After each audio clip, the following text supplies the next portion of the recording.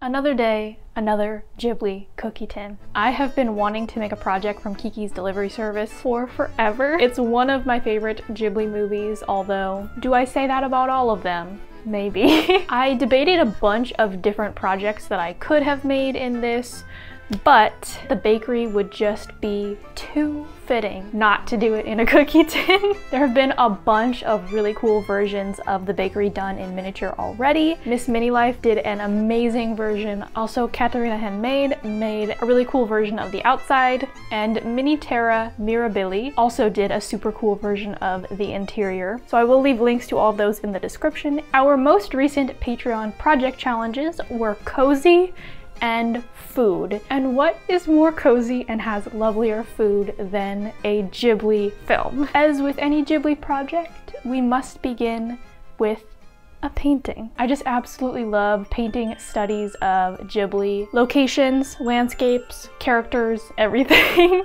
I love all of the colors that they use so much. Although my painting skills can't quite match up to the Ghibli artists, I just enjoy painting them so much. I always start by kind of color blocking everything out, mainly because I don't want to have to keep mixing the same color, even though you do still have to anyway. I mix whatever color and then I paint pretty much everything in the painting that is that color and block it in. And then later I go in and add highlights and shadows and details and things like that over top. So we're really just layering everything. As with most of my favorite Ghibli spaces, this space is just packed with so many lovely tiny details. Not all of these details will be included in the miniature version that we make since we're working with a finite amount of space, but painting really helps to get a good idea of what is in the space and their scale in relation to each other. One of my absolute favorite details are these stained glass pendant lights. They just make the space so extra cozy at night. We're really just channeling Ursula here. She's out there living the dream, let's be real.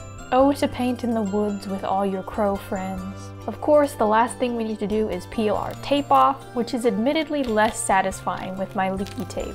So here is our bakery painting. So let's begin building our bakery. I am building in the standard cookie tin this time around. This is quaint. I did actually make a printable template if anybody wants to build this or something like this. It's specifically sized for this cookie tin, but I made it so that you could build it outside of a cookie tin as well. So for anybody that is interested in that, I will be putting that over on Patreon and Ko-fi. We kind of need to work from the back and move forward. So we're starting off with painting the wallpaper on a pizza box. Now we're off to a really great start here because I immediately painted the wall the wrong color. I'm gonna put my paws together and pray you're not serious. I was looking at reference images that were at nighttime, and the wall appears super yellow and orange because of the lighting, but it's actually white and orange during the daytime. So I made somewhat of a blunder here, but do I want to repaint the stripes white? No. I actually really like the bright yellow better, so immediately accuracy out the window. I did start off using tape to do a lot of these straight lines, but the masking tape that I have always bleeds. Frankly, I think this is a major insult. So I just kind of went without it at the end and freehanded it, as we end up doing most of the time on this channel. I painted in all of the little diamond kind of patterns, and then our back wallpaper was complete. I could honestly work on this for like another 2 hours, and 90% of it is going to be covered by shelves. I am going to be building some very special lights into this project, but they are starting off as they always do with dollar store lights. I'm taking off the carrots from the lights, but we will save those for later. As always, I am putting a hole in the back of the tin, just with a nail and hammer that I will thread the lights through. The battery pack will be attached to the back of the tin so that I can access it.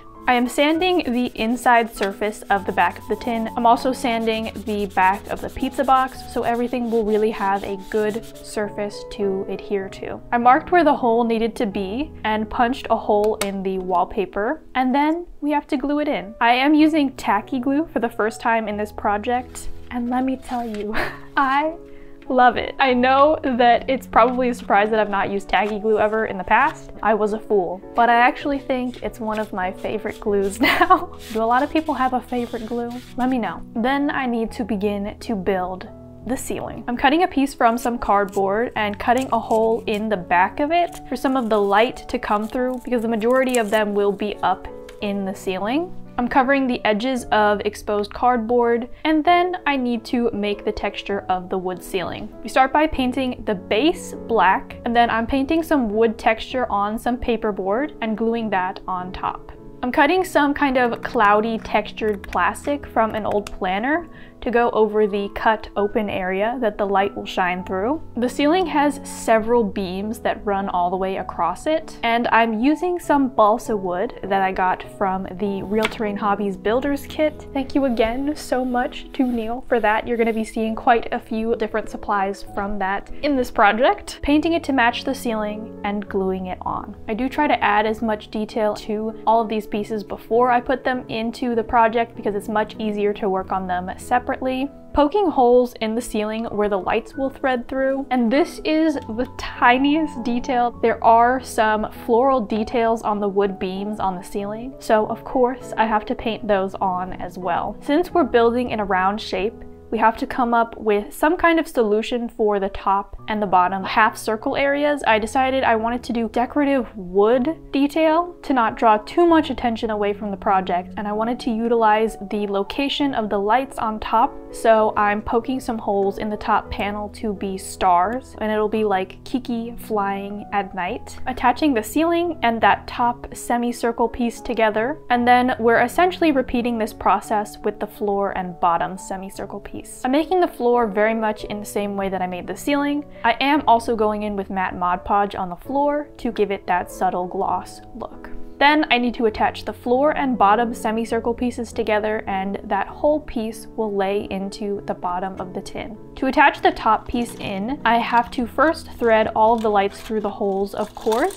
threading at the end of the strand to hang into the project. Those will end up being our hanging pendant lights later. I'm keeping those two pieces secure with a little paperboard cable holder, and then just gluing all of that in as well. I'm making some bottom trim out of craft foam and painting it off-white because it obviously just makes the biggest difference. Then we start on the furniture. There are 5 big pieces of furniture in this project. I'm starting with the big back bread shelf. I go about building all of the furniture pieces in pretty much the exact same way. I start out by cutting the back piece to the size that I need it to be, and then building everything off of that. As always, I'm deciding each piece material based on thickness. So for the thickest pieces, I am using foam core. Slightly thinner than that is cardboard. I do have a couple of different thicknesses and types of cardboard, and then I am capping off any large areas or exposed edges with paperboard or cardstock.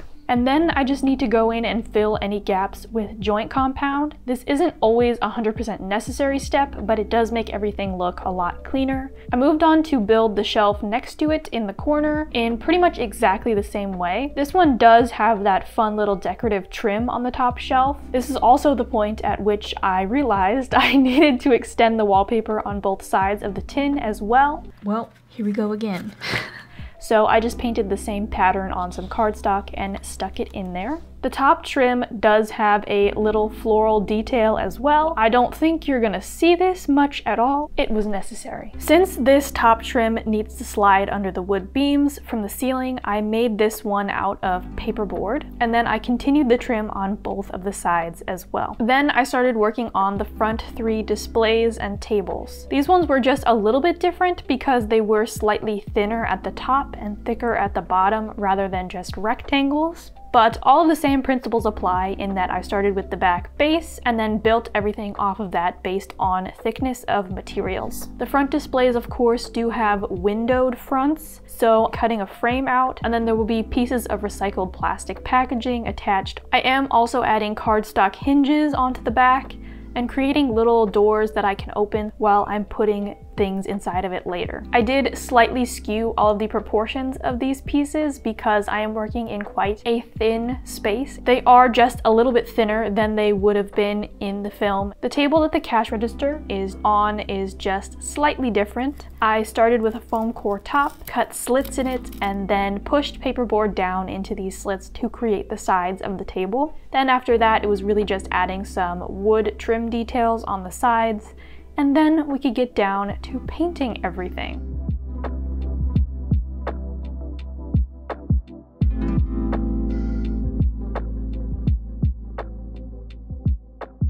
After all the pieces were painted, I went in and added plastic packaging to the frames for the windowed displays. Then we start the longest part of this whole project, making all of the baked goods for the displays. Too many, if you ask me. I'm starting by making some stacks of what I think are cookies by punching out some circles of craft foam and painting them. I'm doing 2 different color variations and then painting some sort of jam or filling in the middle. I'm creating some little stacks that will glue into the display. Only the front cookie really has to be fully painted because you only see the sides of the ones behind, so I glued some normal hole punched pieces behind and then matched the outside color afterwards. I am also making these sandwich looking pieces in a very similar way. So I'm painting triangles of craft foam and gluing them together in a sandwich. I glued those pieces in, but there are so many different variations of things to build. I painted some different beads that looked kind of a little bit like bread or pastry to me. Then I started making some different things out of Sculpey, starting with some croissants, just trying to mimic some of the shapes that are in the display. I also made the pieces hanging from the top of the back bread shelf. I do believe it is a German New Year's pretzel or something similar. I started by making it flat at first and then drawing the texture on, and that worked decently well, but I kind of wanted to get more of that braided look. So I rolled 2 really thin pieces of Sculpey and twisted them around each other and then formed it into the shape. It has a little bit more texture and a little bit more dimension. I started making some other tiny little pastries. Then I started sculpting some of the bread. There's a few different variations of this. There's a round one, a longer one, and also some loaves. And once all of those were nice and burnt, Well, I like pancakes, provided they're not burned. it was time to paint them. Yeah, it's true, I'm stuck in a loop, losing control. I can't get over in the void. I can't be sober. You're killing me softly. Ooh, ooh, ooh. I also thought these beads looked quite similar to the bread on one of the shelves, so I just painted a bunch of those. If I can ever avoid sculpting, I will.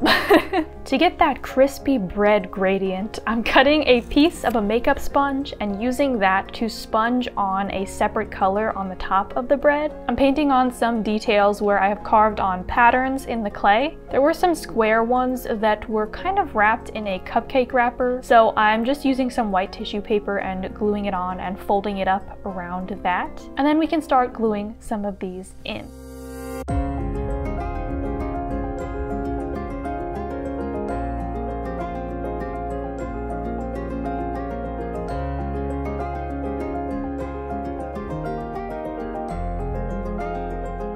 The New Year's pretzel is hanging from a little hook at the top of the bread shelf, so I made those out of some really thin jewelry wire, and then I'm using the tops of 3 flat head pins to be little nails. This was actually super convenient because since the top of the shelf was foam core, I could just poke these into that surface. Happy accidents.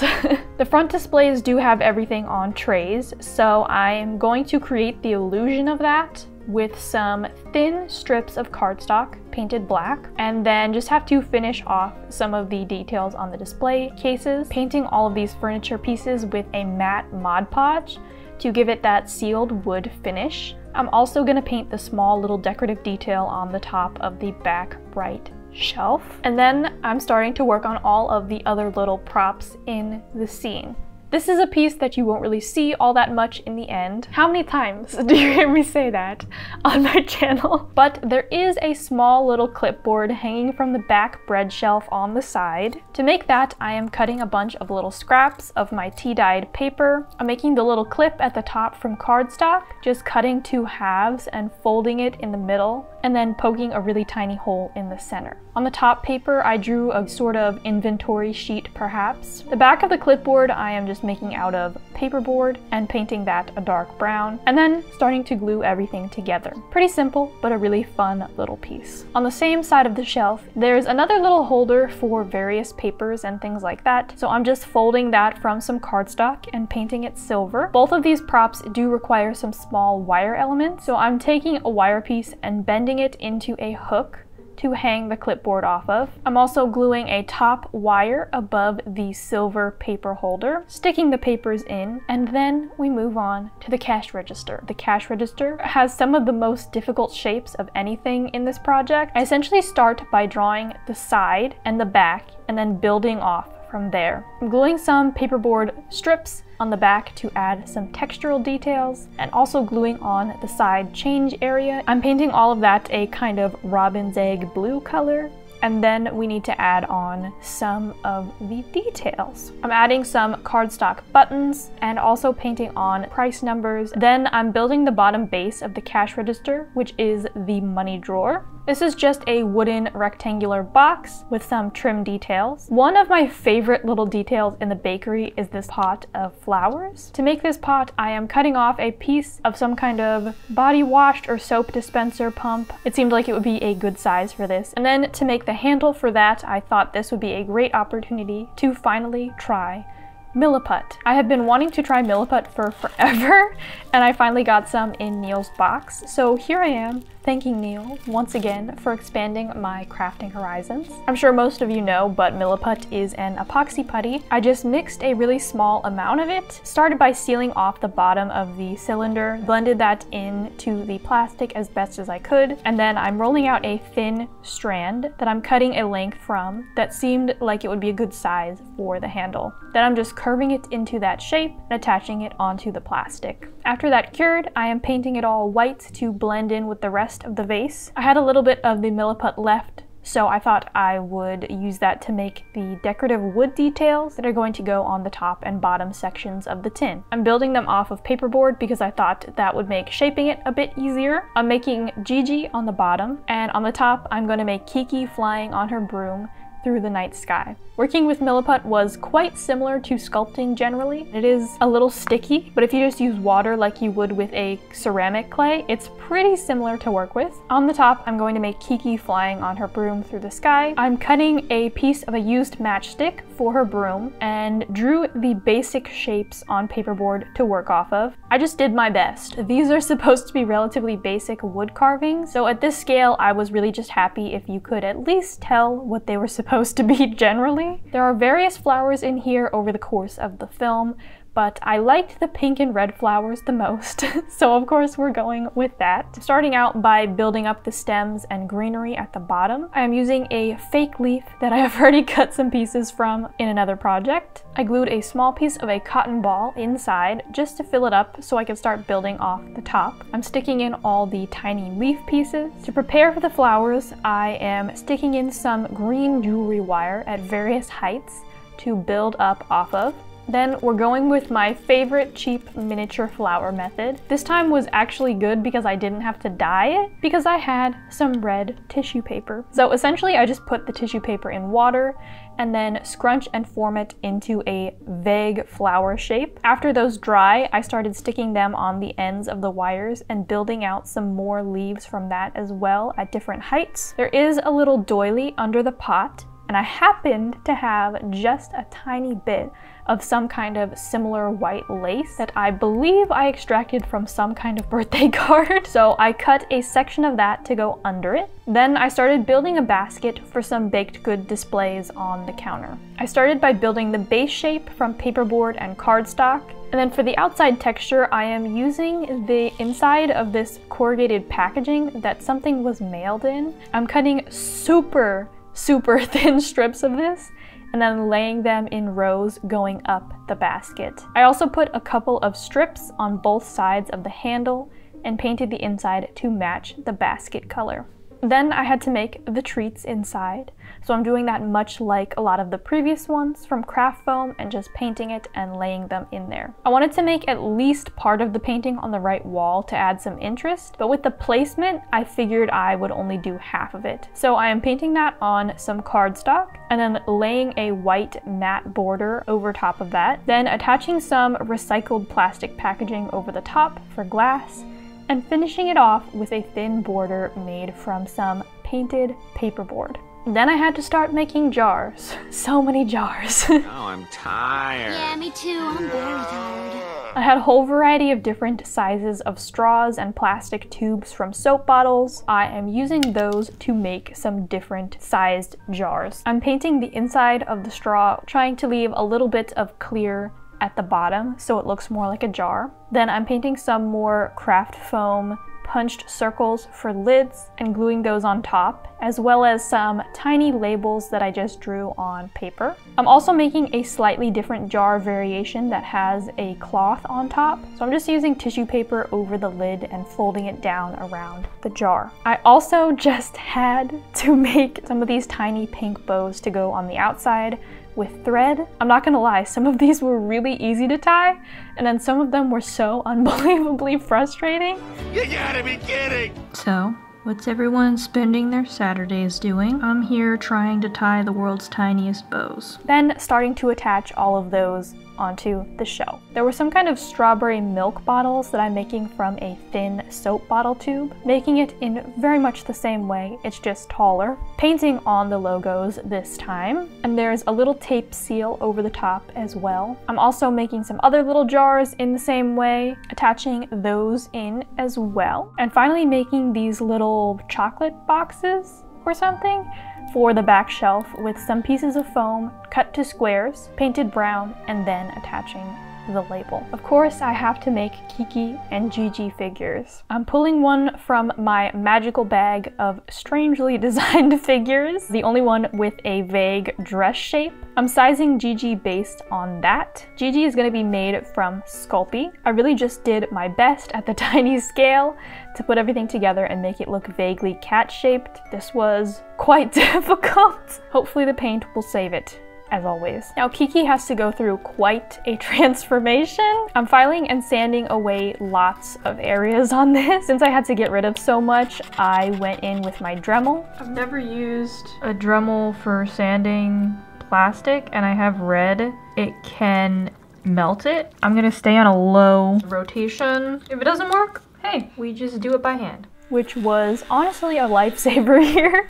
I definitely could have done it by hand, but I would have been sitting there for days, let's be real. I'm obviously gonna go and do finer details that are really in there by hand with my file. Oh, I love my Dremel. I'm filling some small areas with joint compound and adding some tissue paper to make her sleeves bulkier around her arms. I don't know if I quite got all of the shapes right. This was quite a difficult figure to work off of. Then it was time to paint, where hopefully we can save these figures.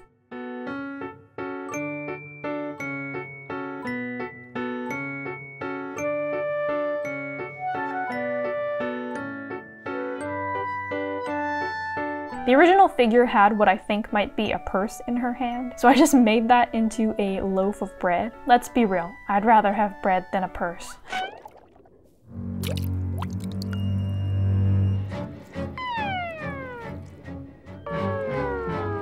For Kiki's headband, I am using red tissue paper, cutting a strip and just laying it on, and then I created a tiny bow as well and stuck it on top. Then it was Jiji's turn.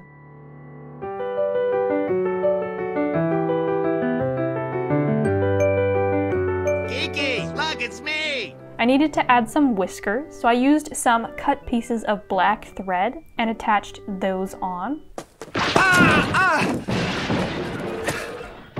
Then I had to finish up just a couple of things to prepare for assembly. I went to finish off the top and bottom wood panels, so I added some trim. I painted on a vague wood texture and then glued on the Kiki and Jiji detail pieces. Went over everything with matte Mod Podge for that sweet, sweet glossy wood finish. And then of course I had to add some thread whiskers on that Jiji as well. Finally, I made some trim to go around the small faux doorway that will be all the way on the left side of the back wall of the tin. Then it was finally time for the main assembly.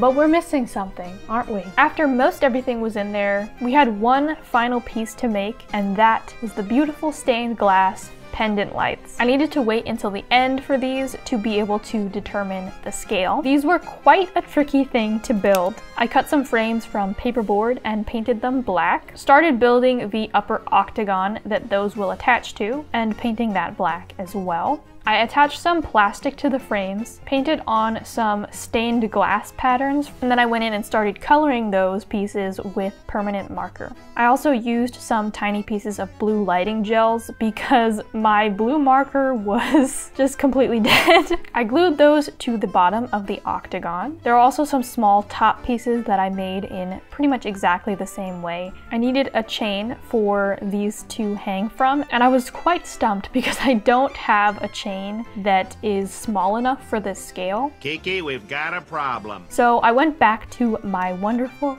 corrugated packaging and cut a thin strip of that. I folded it in half and lined it up to be quite a good chain shape.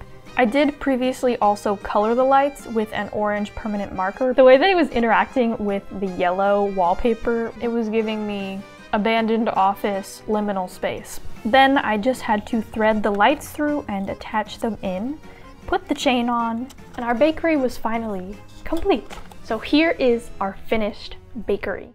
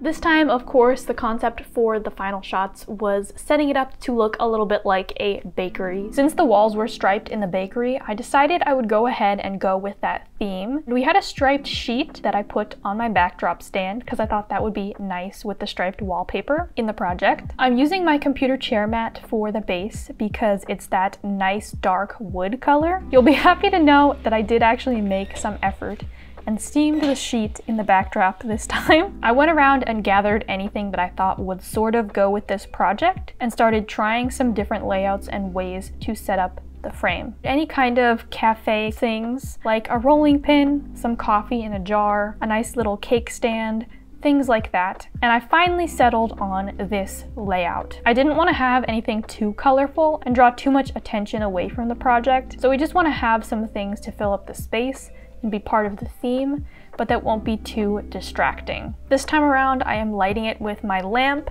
and also my softbox in the background. This is a relatively common setup for me. As always, I need to mention that my Pocket Cinema Camera 6K Pro and the studio version of DaVinci Resolve were provided to me by Blackmagic, but there is a free version of DaVinci Resolve if you want to try any of these things out yourself. I always do at least 2 different lighting situations when I shoot a project. This one is a little bit more tricky because the built-in lights obviously make it the best, but during the daytime they were off in the movie, so I figured I needed a couple of shots of both, but I wanted to focus on the ones with the lights on because that was a huge part of this project. When switching over to the nighttime shots, I went ahead and added some blue gels in the background to really give it that contrast with the warm interior of the shop versus the cool blue background. These ones were definitely my favorite shots. I just really love the lighting and the color. Color is always one of my favorite things to work on. I work a lot with color practically in that I use things like gels to color my lighting. And of course I think about color a lot when I'm building the projects. And then going in color grading is basically just another pass at making the colors exactly what I want them to be. You can seriously do so much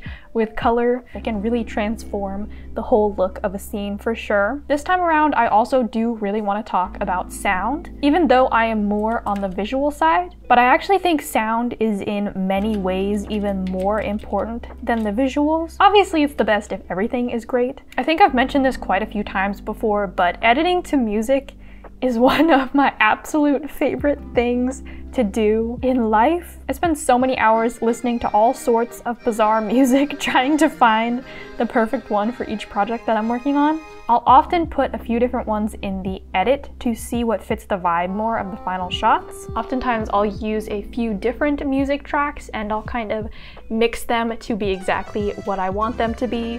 Sound is an amazing way to create atmosphere. Sometimes I even build out a soundscape before shooting anything. I made the soundscape for my Halloween Witch's Treehouse miniature back in April last year because I knew exactly what I wanted it to sound like and what I wanted the project to feel like. So I did that before I even built any kind of miniature for it. This includes music, of course, but also sound effects. Sound effects are the life of any video. Obviously, this applies to some projects more than others, but to create an atmosphere, you need to build out what the environment sounds like. A lot of Ghibli projects revolve around building out nature, or for example, in Howl's bedroom, it was about really creating that subtle hint of magic. To be honest, I'm not an expert in sound, which is probably obvious, but depending on the size of the space, you might add reverb, you might pitch shift things, you might change the dynamics. There's just so many things. Those really tiny sound details bring so much life to the videos. There will be some additional behind the scenes over on Patreon. Thank you so much, as always, for giving this channel so much support, even when there are long waits like this. I can only do these big projects because of all of you, so I hope it was worth the wait. This is, in fact, only part 1 to this video. The next thing that I'm working on will be the lid for this tin project and also the outside of it. If you're interested, look forward to that.